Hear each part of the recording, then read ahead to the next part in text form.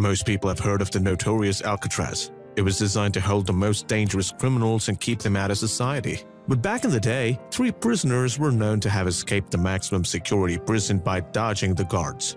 It was declared that 3 of them lost their lives in the icy water. But a strange turn of events occurred in 2013 when a mysterious letter forced the FBI to reopen the case. Frank Lee Morris was 11 years old when he became an orphan and was placed into the foster system. He soon learned how to become self-reliant after being moved between a bunch of different foster homes. When he was 13, he connected with the wrong people. That was when he was convicted of his very first crime. At 13, no one would ever guess that he would be the person to orchestrate the great escape from Alcatraz. By the time he was a young adult, he had seen the inside of several prisons across the US, and eventually he ended up in what people refer to as the Alcatraz of the South in Louisiana. He managed to escape and roam free for a whole year before he was being caught again. The authorities weren't taking chances this time around, so they decided to send him to the maximum security prison, Alcatraz. During his time there, he crossed paths with the Anglin brothers and a man named Alan West. Frank Lee Morris, John, Clarence Anglin, and Alan West became the best of friends during their time serving in Alcatraz. It just so happened that each of the men had their own unique skill sets that they would need in order to pull off the greatest escape known in the history of America. They used their individual knowledge to come up with the perfect escape plan, and it was all led by the cunning Frank. The plan was simple, but it seemed impossible. They would have to pull it off perfectly if they wanted the plan to work. But they weren't the first to try and escape. In fact, more than 30 others made the attempt before them, and they all failed horribly. What made these men think they could succeed? They were housed in adjoining cells, which made it easy for them to plot out their plan. They took their time to plan out the finer details of their plan. They were making sure they were prepared. But before they could do anything, they had to gather the needed materials for the job. But lucky for them, Alcatraz was a factory too. The factory was used for inmates to work in. They would make furniture, clothing, and shoes for the US military. The men had access to all kinds of material used to their advantage. But they had another rare advantage that ensured that they had the upper hand. They were all non-violent offenders, which was rare in Alcatraz. This means they experienced less scrutiny from the guards. This means that they could easily operate right under the authorities' noses. They began building their needed props for their escape. They knew that they had to do more than just escaping the fortress. They had to make sure they had enough time before the guards realized they were gone. Each man got given assigned tasks that had to work together seamlessly if they wanted the plan to work flawlessly. The Anglin brothers had to make dummy heads that would be left inside their cells. The dummy heads were made from soap wax, toilet paper, and human hair, which they found in the barber shop. Frank had to make an instrument that looked like an accordion, while 4 men worked together to make the instruments they would use to unscrew the bolts of the vents and tunnel out of their cells. The idea was insane, but would it work?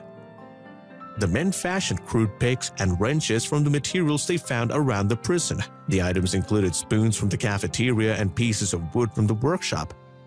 Every day from 5:30 p.m. to 9 p.m., the men worked relentlessly, discreetly chipping away their cells and widening the holes so that they could fit inside. But what was on the other side?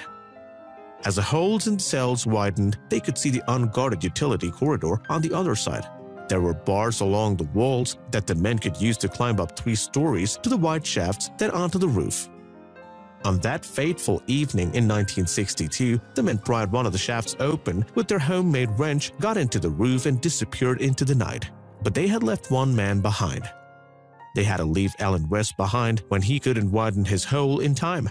The men had made life vests and a raft by gluing and stitching more than 50 raincoats together, and Frank's accordion instrument was used to inflate the raft and the life vests.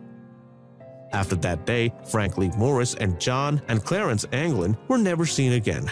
Because no car was reported stolen in or around Angel Island, it was presumed that they had never reached the shore until now.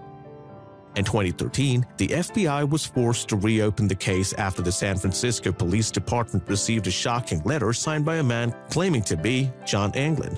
However, the letter's contents weren't disclosed to the public until 2018. The letter begins, "My name is John Anglin. I escaped from Alcatraz in June 1962 with my brother Clarence and Frank Morris. I'm 83 years old and in bad shape. I have cancer. Yes, we all made it that night, but barely. The letter continued. Frank passes away in 2008. His grave is in Argentina under another name. My brother died in 2011. This is the real and honest truth. I could tell you that for 7 years of living in North Dakota and a year in Fargo, North Dakota until 2003, living in Southern California now. But that is not the only claim out there. There was another escape attempt that ended in the prisoners considered missing. But did they ever make it out?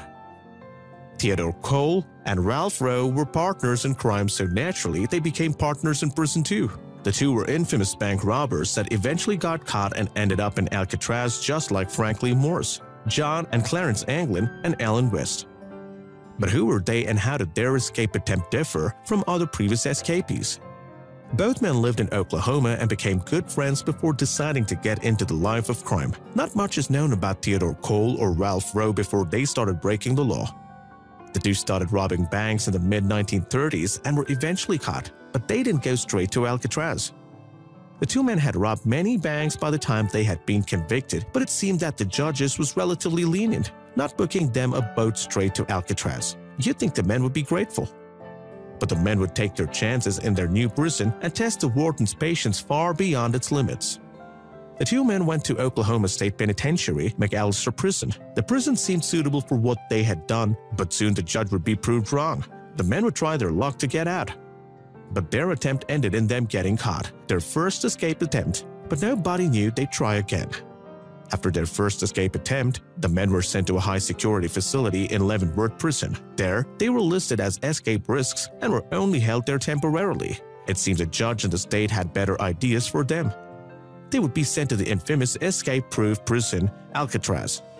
Ralph Rowe was originally caught by the police after a shootout in 1933. This resulted in his partner, Wilbur Underhill, passing away. This was the first time he was caught by the police. Records are not clear how Rowe got out and started robbing banks with Cole.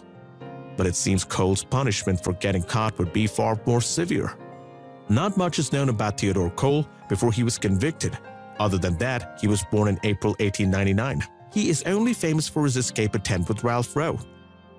But after being convicted, Theodore got a dooming sentence which explains why he was desperate to escape, a death sentence. The two men had planned to escape months in advance and used their unique jobs to orchestrate the plan. They worked stripping old tires into rubber mats. These men spent months in the workshop grinding down the window bars and hiding the damage with tire grease. But how did they leave the island once the plan was in motion? Cole and Rowe disappeared between 1 a.m. and 1:30 a.m. head count when the night was pitch black and the fog around Alcatraz was at its thickest. The men broke the bars they had weakened for weeks and dropped down to the beach below.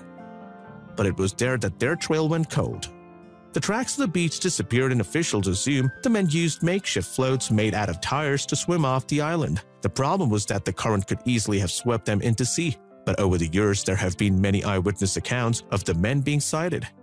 So that begs the question, did the men make it off the island alive or did the current sweep them to sea? No one can be sure until more evidence show up.